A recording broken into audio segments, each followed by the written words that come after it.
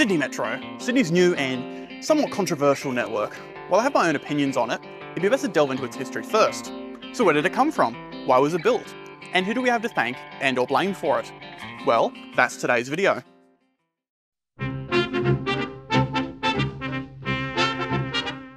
So to begin, we all know where this starts. I don't even have to say his name. David Hay, of the British engineering firm Moulton Hay. Okay, I know no one, at least in Australia, has ever heard of this guy, because I'm a nerd for this stuff, and I never heard of him before I started researching my Eastern Suburbs Railway video. But he did write a report in 1912 that put forth the first metro-style proposal for Sydney. Part of his proposal was for the City Circle, which was based on the 1909 Royal Commission's proposal of stops at Central, Town Hall, Wynyard Square, Circular Quay, St James and Elizabeth Street. He instead proposed stops at Goulburn Street, Town Hall, Wynyard Square, Circular Quay, Post Office Moore Street and Bathurst Street, which would be served by mainline trains. Where his plan differed was in regards to the Eastern Suburbs and Western Suburbs line. While the original 1909 Royal Commission proposed using normal mainline trains, Hay wanted them to be suburban lines. So what did he mean by that? Well, he uses them the same way we use rapid transit or metro today, which just goes to show how early this was. These suburban lines would run under or close to the street and would use smaller dedicated trains akin to the deep level tube in London. The Eastern Suburbs line would start at Wynyard Square before running under York Street to Town Hall, and then turn down Bathurst Street and under Hyde Park, where it reaches Liverpool Street Station, before turning onto Oxford Street, before following it to Bondi Junction, with stops at Darlinghurst, Paddington, Woollahra, Centennial Park, and of course, Bondi Junction. The other line was the Western Suburbs line, which began at Town Hall. From there, it would head north to a station at the General Post Office in Martin Place, before turning west to a station at Millers Point. Interestingly, this was just north of where the current Barangaroo station is. After that, it would head under Darling Harbour onto Balmain, where it would loop around with a stop at Leichhardt, then turning east down Parramatta Road with stops at Parramatta Road and the University of Sydney, before turning up George Street and stopping at Railway Square. Finally, reconnecting at Town Hall, forming a loop. So why am I focusing so much on this to start off with?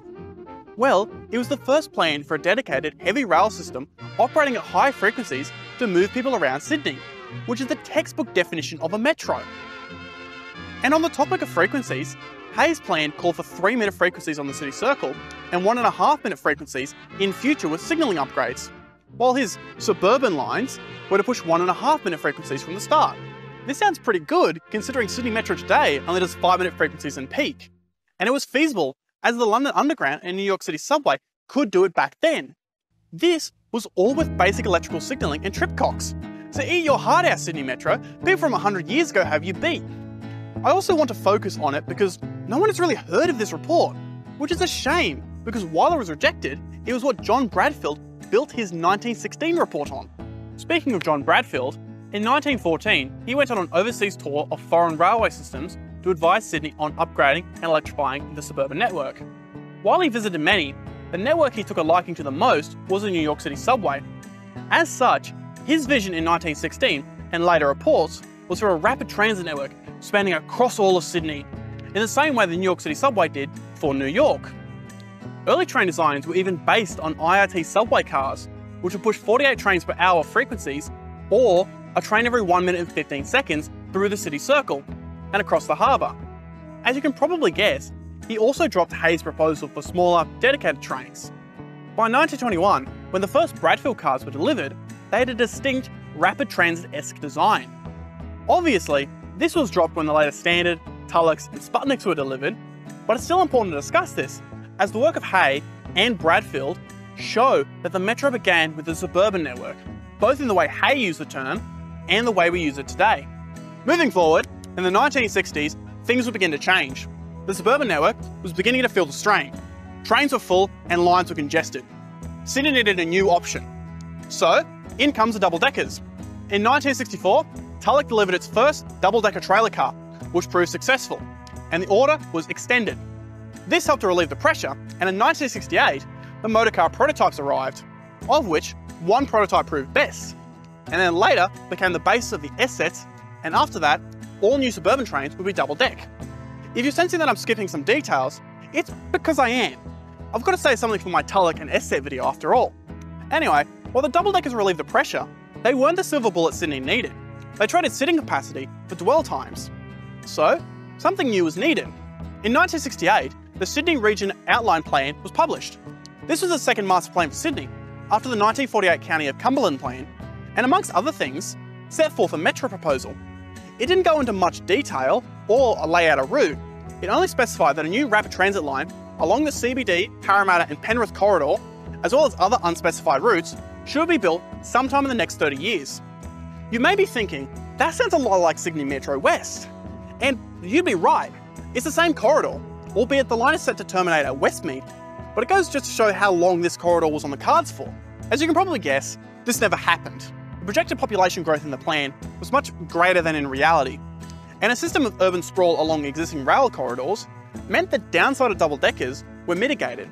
As such, upgrades to the existing rail network took priority, and no progress on a metro was made, at least for the time being. In 1974, the Sydney Area Transport Study was released, and apart from proposing American-style highways everywhere, also fleshed out that central to Parramatta line, with being called the Parramatta Express, which began at Parramatta before joining a rebuilt Carlingford line to Rose Hill, and then east to Silverwater, Concord, Five Dock, Annandale, and then joining the main suburban line at McDonaldtown or Redfern and connecting onto the Illawarra local tracks. There was also a new proposal for a new line from Westmead to Northmead, Winston Hills, Balcombe Hills, West Castle Hill, Kellyville, Rouse Hill, Riverston East, Boundary Road, Oakvale South, and then it would branch into two, with one going south to Box Hill and reconnecting to the Richmond line at Riverston, while the other branch would continue west and reconnect at Mulgrave. Now this next part is not strictly relevant, but I want to discuss additional proposals from this report. The first was a line that began in Marylands, dividing southwest to Chetwynd, Kenyons Road, Smithfield, Westfield, St John's Park, Bonnyrigg, and then terminating at Green Valley. The other is a Carlingford extension, which would see it press north to Murray Farm before connecting to the main north line at Beecroft, which is reminiscent of the later Parramatta rail link. There are other interesting items in this report, but I'll save them for a future video. I also did need to note that all the proposals here were for suburban lines, not metro lines. The phrase rapid transit is only used in the report to refer to pod vehicles, like you'd find at airports and that one weird town in West Virginia. Anyway, as the 1970s passed and the Cold War hit its height, it became clear a new plan would be needed, and this would be the 1988 Sydney into its third century report, which apart from sounding really cool, set forth a policy of urban consolidation. Sydney would no longer sprawl outwards, it would rise up. While the 1988 plan made no suggestion of a metro, the increased urban density it created would make one much more viable.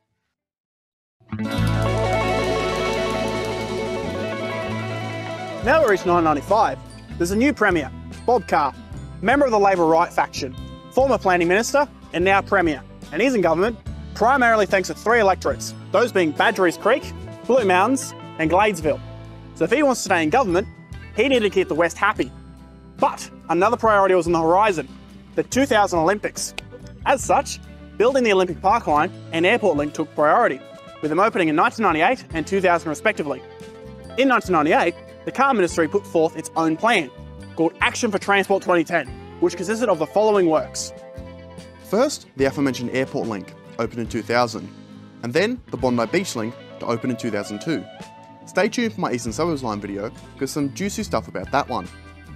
Next we have the Parramatta Rail link, which started at Chatswood, making its way west underground through Macquarie Park and Macquarie University, with two optional stops at UTS Ku-ring-gai and Delhi Road, before reaching Epping, with it then heading to a new underground station at Carlingford, before surfacing once again and following the Carlingford line until Keneally, where instead of heading to Clyde via Rose Hill, it headed west to Parramatta, and this line was set to open by 2006.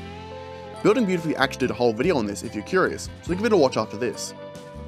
Next was the Epping to Castle Hill line, which headed northwest through a tunnel to two new stations, called West Pennant Hills and Castle Hill, and this was set to open by 2010. Next we have a biggie, the Hurstville to Strathfield line. This will start at Hurstville, heading north in a tunnel to Kingsgrove, and then Campsie, and then Strathfield, with optional stations at Croydon Park, Enfield, South Strathfield, and South Belmore, and this was to open by 2014. And our final project was the Liverpool Y-Link, which will connect the main south to the East Hills line at Glenfield, and allow trains from Liverpool to run to the city via the airport in Revesby, and this was to open by 2010. To be honest, I'm surprised I haven't done this project since. It seems like a good project, but alas. Now there's two good reasons I've talked about this in detail. The first being, it's cool. With the second being that even though these are still suburban lines at this point, you can see the bones that would become the current Sydney Metro. The current Northwest Metro follows the exact route aforementioned between Castle Hill, Chatswood and Epping. You can also see politics in the mix, as most of these projects benefit the West, which Carr desperately needed on his side. So, the political will is there, and so is a plan, so things should go smoothly, and they would, at least until December 1999.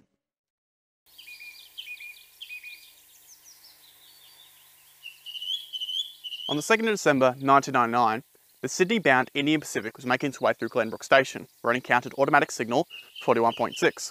At 8:04 AM, which was at stop. Assuming the Indian Pacific had caught up with the train in front, the drivers waited. When it didn't change, one of the locomotive drivers then proceeded to disembark and use the wayside phone to contact the control box at Penrith to get permission to pass the signal. At the time, using the wayside phone was the only way the Indian Pacific was authorised to communicate with the signaller at Penrith. At 8:11, the Indian Pacific was authorised to proceed with caution. At 8:19, it arrived at the next signal, 40.8, which was also at stop. The drivers then attempted the same procedure of contacting the signaller, but being unable to do so as the phone was broken. They then proceeded to wait 1 minute before proceeding with caution in accordance with normal practice. At the same time, V21 working run W534 was heading towards Glenbrook, at which time the driver was told by the train controller in Sydney that there was an issue with 41.6 and that he should just trip past it. The driver of the interurban train, upon encountering signal 41.6 and finding it at stop, he then contacted the signaller and asked for authority to pass, where this conversation ensued. I'm right to pass it, mate? Yeah, mate, you certainly are. The authorisation, the colloquial speech, and the early conversation with the train controller led the interurban driver to assume the line was clear. The signaller at Penrith, having no means of visually tracking the Indian Pacific, and having not heard from it in a while, assumed it had cleared the section. Unfortunately, it hadn't. The interurban train proceeded past 41.6, assuming the track was clear. The driver then sped up to 50 km per hour. Due to the left-hand curve of the cutting and a left side driver's position, the driver only spotted the tail of the Indian Pacific when it was a little over 100 metres out from the front of his train. Knowing he could not stop his train, he applied the emergency brake and then ran to the passenger compartment, instructing passengers to brace. At 8:22 AM, the trains collided, injuring 51 and killing 7, including a 5-year-old boy. The reason 41.6 and 40.8 were stopped was due to a power failure between the train sensing track circuit, and as a failsafe, both signals defaulted to stop.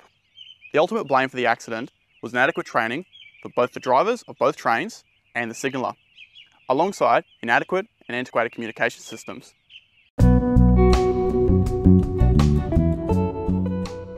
For the Carr government, this made things awkward.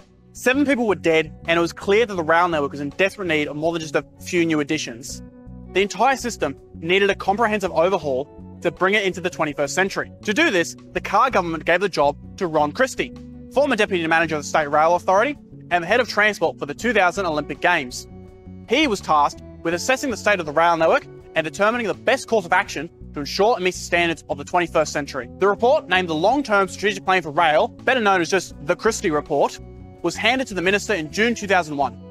But it was not released to the public until May 2002, after it was leaked to the Sydney Morning Herald in February of that same year. Reading it, there's a pretty good reason as to why they not wanted to go public. It wasn't exactly optimistic. In short, the report stated that the previous Carr plan was designed around big-ticket projects and not lower-level improvements like track or signalling upgrades.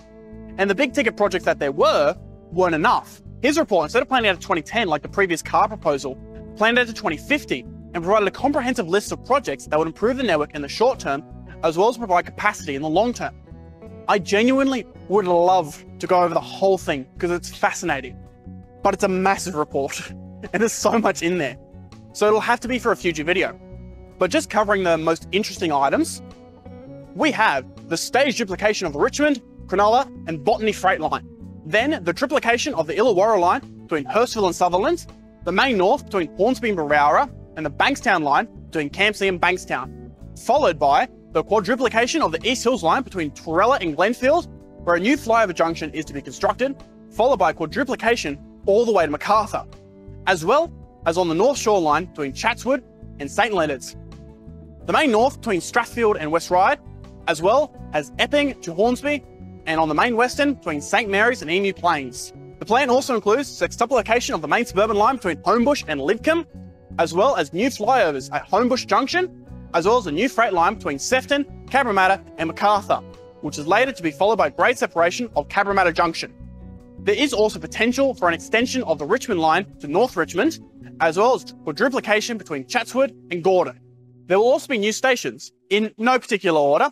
The first is Pipita on the Olympic Park line, which was in the original Abattoirs branch before it closed when it was converted to the Olympic Park line. The next is the Rimba on the Richmond line between Quakers Hill and Schofields. Then we have the University of Western Sydney on the Western line between Warrington and Kingswood, and Georges River on the East Hills line between Holsworthy and Glenfield. And on the Intercity network, we have two on the Central Coast and Newcastle line. First being Glendale Station between Cardiff and Cockle Creek, and then we have a new Warner Vale station to the north of the existing station. On the South Coast line, we have Oak Flats and Flinders, which both go together between Albion Park and Minamurra. There's also a focus on safety, with signalling upgrades between Glenfield and Campbelltown, around Erskineville Junction, re-signalling around Sefton Station, as well as on the Illawarra and Cronulla lines between Oley and Cronulla, as well as the implementation of automatic train protection and communication-based train control. And with all that, we got into the most interesting part, the new lines, the most boring of which is the Western Sydney Industrial Line, which begins at Rooty Hill, travels southeast, past the Eastern Creek Raceway and Prospect Reservoir, before rejoining the main south at Fairfield and Bankstown line at Villawood. This would allow freight trains to bypass stations like Parramatta and Flemington on the way to Chullora and Botany Bay. Okay, now onto the more interesting ones. In order of planned opening, first we have the Chatswood to Epping Rail Link, stopping at UTS Ku-ring-gai, Delhi Road, Macquarie Park, Macquarie University, and then Epping. Next, we have the Epping to Parramatta line, which call it Epping, Carlingford, Teleopea, Dundas, Rydalmere, Rosehill Camellia, and Parramatta. Next, we have the Glenfield to Bringelly line, calling it Glenfield, Bardia, Leppington, Rossmore, and then Bringelly. And following that, we have the piece de resistance of the entire plan, the Everleigh to St Leonard's line, beginning at St Leonard's before diving underground to a station at Crow's Nest, before reaching Victoria Cross, and depending on whichever is more viable, crossing Port Jackson, across the Harbour Bridge, or through a new tunnel. It'll then call at Circular Quay, Martin Place, Park Street, before then reaching Central and Redfern. This line was so important to the project that Christie stated it was essential to be built between 2011 and 2015 in his letter to the Minister. And it was essential regardless of any signalling or track upgrades elsewhere in the network. But anyway, next we have the Mungery Park line, beginning in Epping before calling at Cheltenham, then Koala Park, Hyes Road, Castle Hill, Hill Civic Centre, Norwest Business Park, Burns Road, Mungery Park, Rouse Hill, Box Hill, before joining the Richmond line at Vineyard. Next we have the Castle Ray line, which begins at Norwest Business Park, before heading to Kings Langley, Langley Park, then meeting the Richmond line at Quakers Hill, before heading west to Dean Park, Bidwell, Shanes Park, Landillo, Cranebrook, and finally, Castle Ray. If doing this video has taught me anything, it's that there's a lot of suburbs with park in their name in the northwest. Returning to the southwest, before we move on, a possible, but not mandatory line between Bankstown and Liverpool via the Bankstown Airport, which while only being an option in the report, I'm going to start advocating for, solely so we can flex on Melbourne. Anyway, all the lines I've mentioned so far are to be suburban lines, using the double-deckers we all know and love. These next ones, not so much. Going from east to west, we have the Central Metro, beginning at Dee Why before heading south through Brookvale, Beacon Hill, French's Forest, Forestville, Roseville Chase, Chatswood, Willoughby, Naremburn, Crow's Nest, Victoria Cross, Walsh Bay, Wynyard, Sussex Street, Haymarket, Glebe, Sydney University, Newtown, Enmore, Sydenham, International Airport, Brighton Les Sands, Ramsgate, Sandringham, Sylvania, Miranda, Caringbah, Woolooware, and Cronulla. Old Christie was playing with fire when proposing the Northern Beaches to Cronulla line. Next, we have the River Metro, beginning at Sydenham before heading east to Mascot, East Lake, Kingsford, University of New South Wales, Randwick Racecourse, Fox Studios, Paddington, Taylor Square, St James, Chifley Square, which will have a connection to Martin Place, Wynyard, Pyrmont, Glebe Island, Balmain, Drummoyne, Hunters Hill, Gladesville, Top Ryde, West Ryde, Ermington, Silverwater Road, Rosehill Camellia, and Parramatta, which our final line is the Parramatta Metro.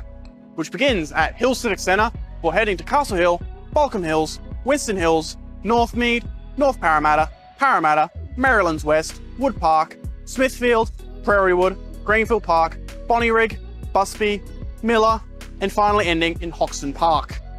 Before we move on, we have two lines that have also ignored it up until now. Christie called for high-speed rail. First, the Newcastle line received the most detail, with track upgrades through Brisbane Water to bypass the slower section of track, and unfortunately, bypassing Wondabyne too.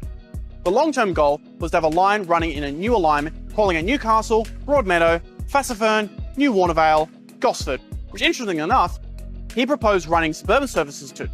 And then on to Woy Woy before heading south to Chatswood, then to Victoria Cross, then into the CBD via Wynyard and Park Street before terminating at Central.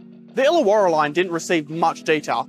The only suggestion is that it would branch off near Waterfall, proceed on a new route down the Illawarra escarpment to Wollongong, bypassing most of the coastal stations, and the line with the least detail is the Sydney to Melbourne route, which branches off at Macarthur before heading south on a new route, bypassing most of the towns in the Southern Highlands. So that's a lot. I had to cut out a lot of details for time. I'm genuine when I say this. The Christie report was the most ambitious rail plan for Sydney since the work of John Bradfield in the early 20th century. You may have also noticed that some of the proposals Christie brought forth sound familiar, like a lot of his proposed signal and track upgrades, some of which would go on to become part of the Clearways program. And you may also be seeing something reminiscent of the Sydney Metro we know today. So, why didn't it happen? Well, like I mentioned, Clearways led to some of the work being completed, with the Richmond line being duplicated between Quakers Hill and Schofields by 2011, the Cronulla line being duplicated by 2010, and the East Hills line to Revesby being quadruplicated by 2013. Other projects were also built outside of Clearways, such as the South Sydney Freight Line between Sefton and Macarthur, as well as various resignalling projects. One of the proposed lines even got started on. In 2002, work began on the Parramatta Rail Link, with Phase 1 beginning between Chatswood and Epping, along the route as previously mentioned, albeit Delhi Road was renamed North Ryde and UTS Ku-ring-gai was dropped. Once complete, work would then begin on the line between Epping and Parramatta. But this section was dropped in 2003 on the grounds of low patronage. The Epping to Chatswood section would open in 2009, however. The ball really got rolling in 2005 though, with the Metropolitan Railway Extension Plan, which consists of 3 projects. First, the North West Rail Link between Epping and Rouse Hill. Then we have the CBD Rail Link between Chatswood and Redfern, and then the South West Rail Link. So, it seems Christie's plan is coming to fruition. Well...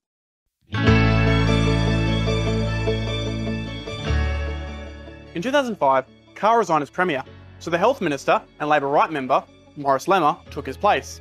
Lemmer had a problem. The Metropolitan Rail Extension Plan, and by extension the Christie Report, would be expensive, incredibly so. And he knew, in order to remain in government and avoid Sydney becoming a congested hellhole, he would need to build a lot of new infrastructure, fast and cheaply. He identified a few key issues. According to Lemmer, Railcorp was tied to old-style industrial practices and high engineering standards, which even if it were under control, the sheer cost of all the upgrades and extensions could not be afforded by the state. There was also the issue that while a new rail corridor into the CBD was needed, Lemmer didn't really gain anything from it, since they were all safe Labor seats. So to be money spent for no real political gain.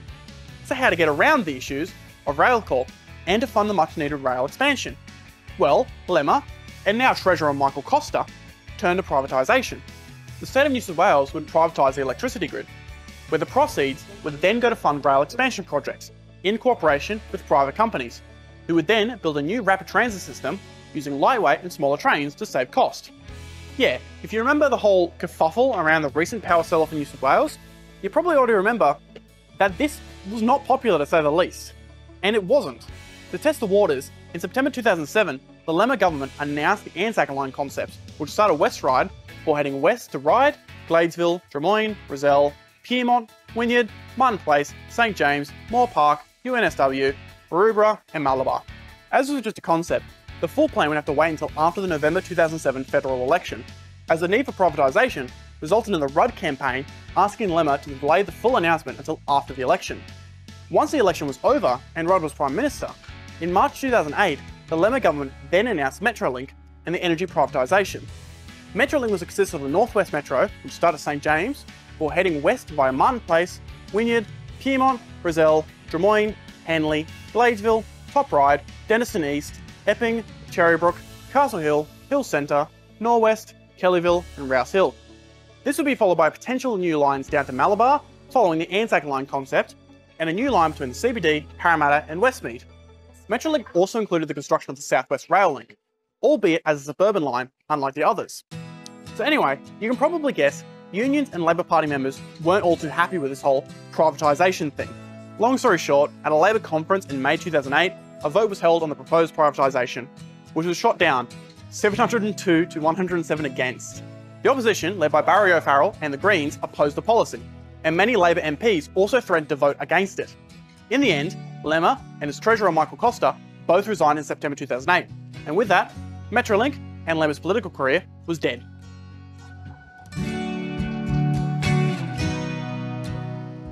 Not long after Iemma was gone, a new Premier was chosen, and this would be Nathan Rees, who was both a member of the Labor left faction, unlike Iemma and Carr, and very new to Parliament, with him only being elected to Parliament the year prior. Like Iemma before him, he knew that in order to win the next election, he needed to come up with a proper transport plan. But he needed to create one from scratch. So, his government created the Sydney Metro Authority in January 2009, and created a plan for 2 new lines. The first was Westmead to the CBD and Northwest via Parramatta, Keneally, Silverwater, Olympic Park, Strathfield, Burwood, Five Dock, Leichhardt, Camperdown, Broadway and the University of Sydney, Central, Town Hall Square, Martin Place, Barangaroo, Wynyard, Pyrmont, Rozelle, Drummoyne, Henley, Gladesville, Denison East, Epping, Cherrybrook, Castle Hill, Hill Centre, Norwest, Kellyville and Rouse Hill. The second started in the southeast, at Malabar, before heading to the city via Maroubra, and then onto the northern beaches. One thing I need to make clear here is that on the Wikipedia article for Sydney Metro 2008, it specifies the stations for a second line, and discusses a third line, which would be Macquarie Park to Olympic Park and then onto Hurstville. The reason I'm not going into detail on this is because I've not seen references to this info in any of the documents I've seen, nor have I managed to track down the source Wikipedia uses. If you happen to know it, or where to find it, please contact me, because I'd love to give it a look. But since I haven't got evidence, take what's on Wikipedia with a grain of salt. But anyway, to reduce costs, the metros will be staged, with stage 1 consisting of the Central to Rozelle section of Line 1, known as the CBD Metro. This will cost $5.3 billion and was designed to carry 30,000 people per hour using 5-car trains, with 24 trains per hour per direction in peak and 12 in off-peak. Or, in simple terms, 1 train every 2 minutes and 30 seconds in peak and 1 every 5 minutes off-peak. Sounds like a lot of capacity, right? Well, it is. It's just the expected usage will only be about 4,000 to 5,000 people in peak and 2,500 off-peak, which means most trains will run empty. And it was expected to effectively remain that way from opening in 2005 until 2031, even with the Western section opening in 2017 and the Northwestern section opening by 2018. They did consider boosting patronage by terminating 26 Western Line trains per hour at Central's country platforms, but dropped it when they realised it was impossible to do so. They also considered extending it from Central to Camperdown and Broadway and terminating Parramatta Road buses there. But this also never went anywhere. I don't even have to say anything, but as you can tell, there were no feasibility studies done, and this whole project idea was rushed and not properly thought through. That $5.3 billion price tag was also egregious considering the Christie and Carr government's Redfern to Chatswood line was expected to cost the same. It carries 16,000 people in peak hour. The Sydney Metro plan was so bad, the Chief of Rail Corp said it risks crippling the City Rail network if it goes ahead, and that the Metro route should be used for the Redfern to Chatswood line. So with all that, would you be surprised that Rees resigned in December 2009 and was replaced by then Planning Minister Christina Keneally?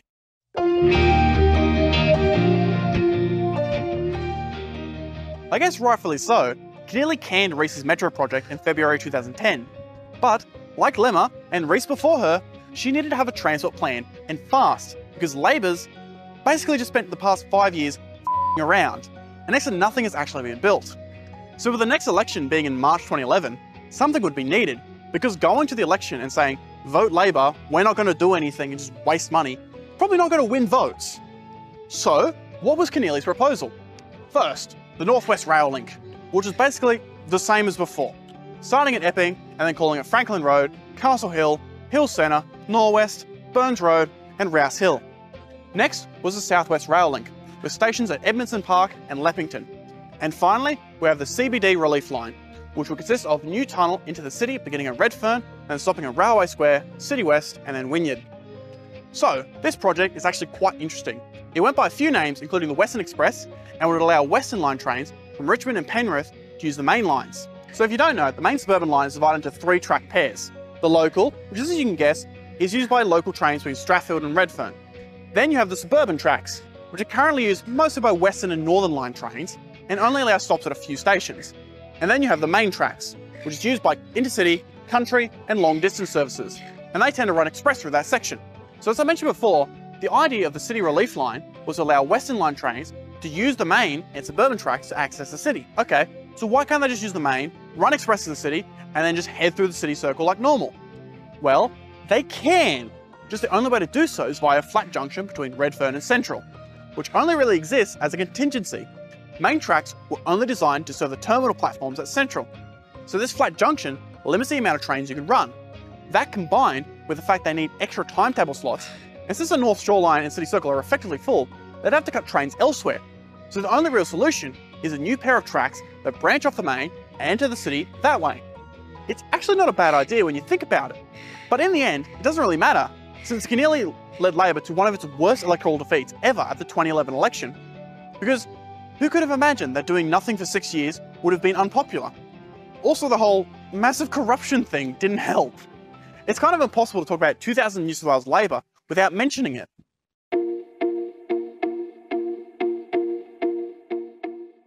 2011 has come and gone. Now the Liberals are in charge under Barry O'Farrell, and they waste no time getting started on a transport plan. In June 2012, the Sydney's Rail Future Plan was released, followed by the long-term Transport Master Plan in December. Speaking candidly, the one thing that sticks out about these reports is that the Liberals stuck to their guns, as a lot of the projects proposed were actually built. The main one was for a metro, later announced as Sydney Rapid Transit, and then just Sydney Metro. Which, side note, having 2 different metro projects with the same name made researching this video a blast. Anyway, their proposal was to build the Northwest Rail Link, but instead as a rapid transit line. From Epping, it would then use the Epping to Chatswood Rail Link, which opened in 2009.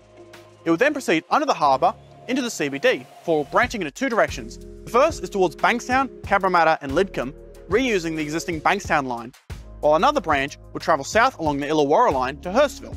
For the most part, excluding the Hurstville, Lidcombe and Cabramatta connections, that's what they built, or began building, with Sydney Metro Northwest opening in 2019, with the expected opening of the line to Sydenham coming in 2024, and the Bankstown line conversion to open in 2025. In 2014, when the decision on a harbour tunnel was formalised, so was the choice to have the line travel to Bankstown first, and then Hurstville at a later date. This report also set out 2 optional stations, first at Barangaroo, and the second at the University of Sydney, or Waterloo. In the end, Barangaroo and the Waterloo options were taken up. One thing I've yet to mention is how they plan on funding it. This came in 2 forms, the first being redirecting funding from the Epping to Parramatta link, as the Gillard government had promised to contribute $2.1 billion to the $2.6 billion cost. However, the Gillard government refused to cooperate and refused to allow the funding to be diverted to the Northwest Rail Link, even when business cases for both lines were done and they found the Northwest Rail Link to be more economically viable.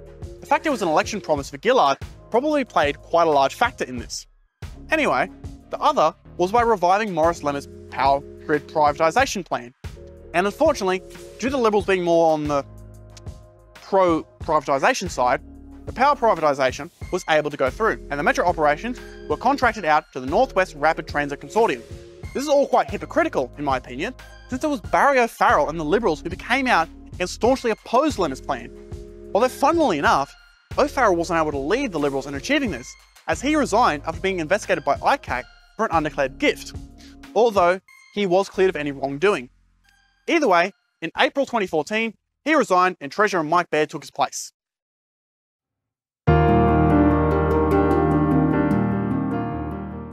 Anyway, let's focus on the Northwest Metro for a bit. As mentioned prior, it was used as a Northwest Rail Link alignment, starting at Rouse Hill, with stations at Kellyville, Norwest, Hill Centre, Castle Hill, Cherrybrook, and Epping, where it would connect to the Epping to Chatswood Rail Link. However, there were additional station locations proposed, those being Coogagong Road and Samantha Riley Drive, of which both would be approved. Coogagong Road became Tallawong, and oddly enough, Samantha Riley Drive became Kellyville, and the original Kellyville became Bella Vista, which I'm sure will come up in pub trivia sometime. I also want to take a quick moment to bring up the lack of an extension between Tallawong and Schofields, which the final line did not have, and as you can probably remember, nor quite a few former proposals, although they terminated at Rouse Hill instead. This is especially egregious as they're only 4 kilometres apart, and until recently, this was all greenfield development. As for why, I never found a reason in any report. My assumption would be that when the original route was gazetted in the 2000s, they probably decided just to continue with it as it is, and that the Schofield extension was just cut to save cost. Although, that's entirely an assumption. With that, as mentioned prior, the Epping line would reuse the existing Epping to Chatswood rail link, and then eventually onto the city at a later date. Uniquely for Sydney, the line would be completely automated and use platform screen doors. While complete automation was a new idea, even some of the early renderings for the metro trains showed what appears to be a cab. What wasn't necessarily new was platform screen doors, as Lemma's metro proposal also planned to use them, as it was heavily based on Paris's Line 14. And as this video goes on, I'm only now realising that the Liberals basically just copied Lemma's proposal. Moving on, the trains themselves are based on Alstom's Metropolis design and are built out of stainless steel.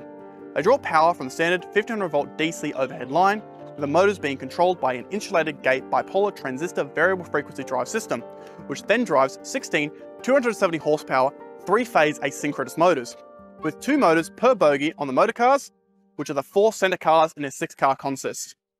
One thing to note is one of the authors of the paper that provided the technical specifications is David Jahan, who wrote a very good book on the history of Tulloch and flight engineering. So if you enjoyed John Dunn's History of Comm series, give Jahan's work a read too. I highly recommend them. Anyway, the trains are a typical metro style design, being single deck with 3 doors per side per car. Oddly, the internal seating layout seemed to change sometime between 2015 and 2016, as early renders from that era showed longitudinal seating on one side and transversal on the other, but this was later changed to just longitudinal. I'm assuming they changed it for a reason, probably to increase standing capacity, but one of my main opinions on Sydney Metro is that it should have at least some transverse seating, because it's just how long the Northwest line is. One final topic is livery. Early renderings use this very ugly yellow, blue and white livery, but that was obviously only a placeholder. The next major livery was the Sydney Trains one, which I think was pretty snazzy. But sometime in 2017, it was changed to the Metro livery that we know today. So moving on, 2014 comes around and tunnelling on the Northwest Rail Link begins. In 2015, work on the above ground Skybridge section begins, with trains beginning delivery in 2017, and by 2018, the Chatswood to Epping line closes for conversion, with the line officially opening on the 26th of May, 2019. While it had some hiccups, including a train overshooting a stop mark, it proved successful. And that brings us to today, 2023. So what's next?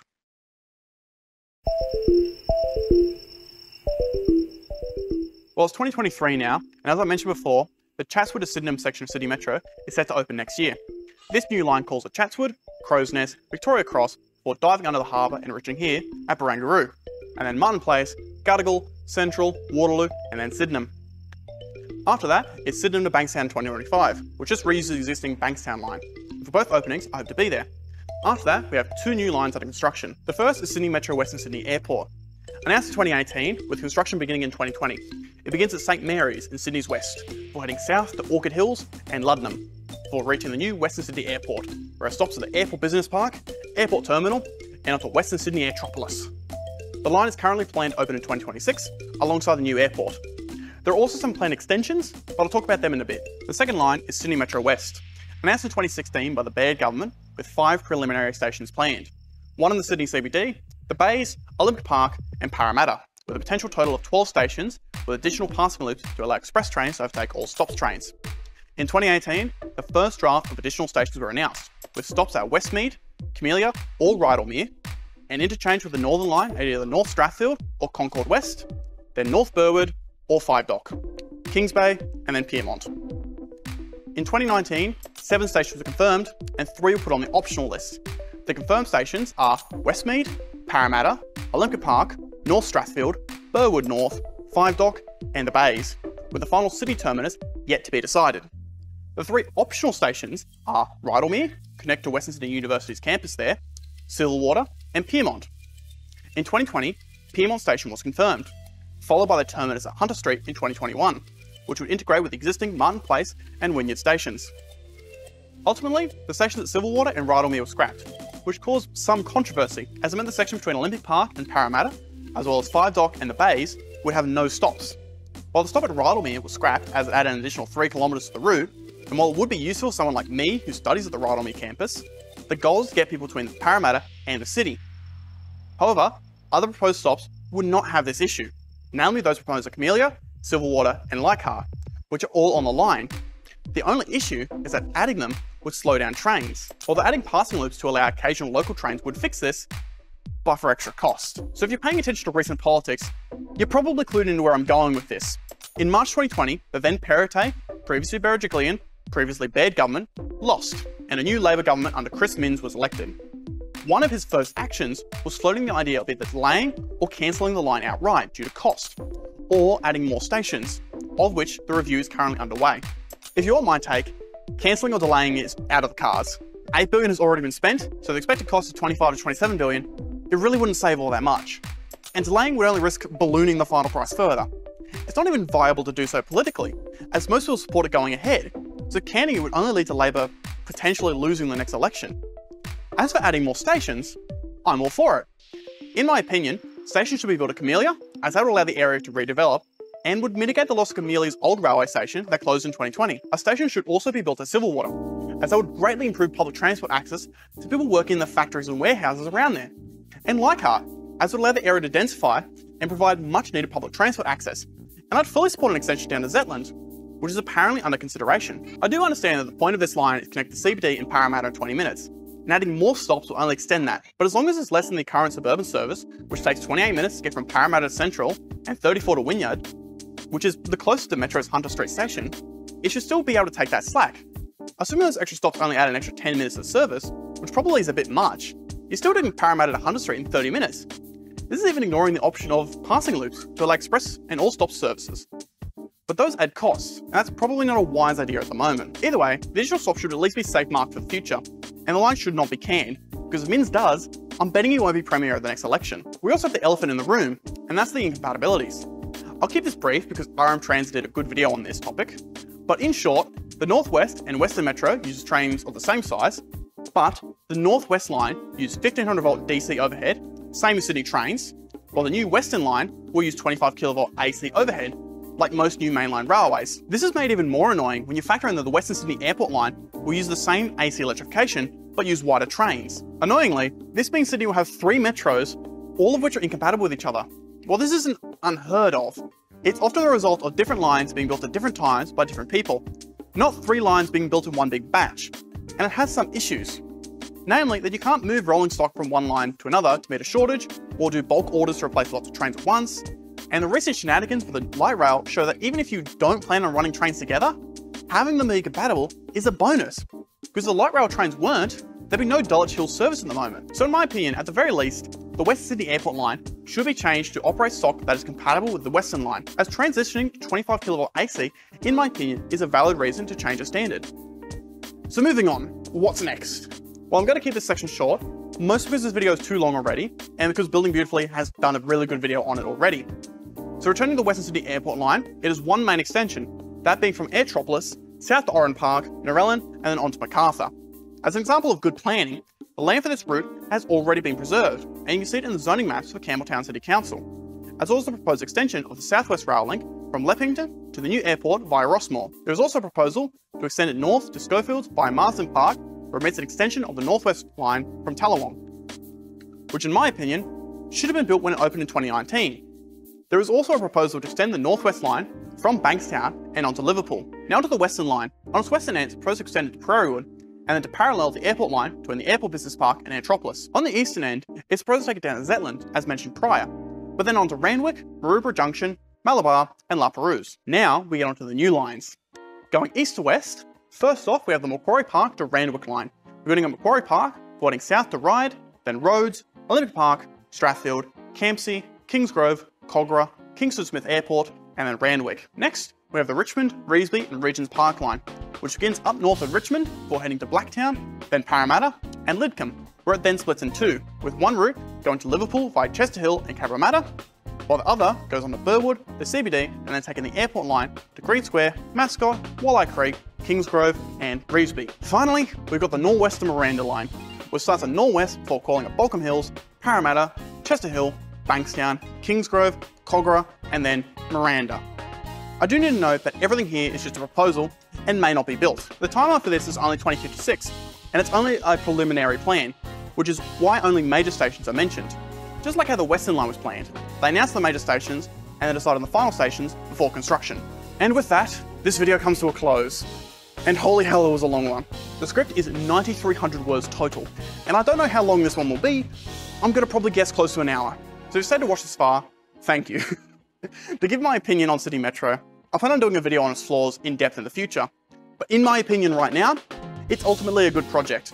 It's just a shame that it took so long to get off the ground. It's a shame that Labor in the early 2000s had to mess around for so long, because we need transport infrastructure badly if we want to see Sydney grow without constraining itself through congestion. Hopefully, the Minns government sees the light and doesn't cancel the project, because God knows if they do, they won't be in government next time. But with that, if you enjoyed, please like and subscribe, it really helps the channel. If you really want to support my work, you can find my Ko-fi in the description below. Any one-time or ongoing donation is greatly appreciated, and doing so will get your name in the credits. Otherwise, thanks for watching, and I'll see you on the next one. What's up, Rail Roos? Today, we're going to be railing some roos. I'm going to cut that. I'm going to cut that out. Was from this report.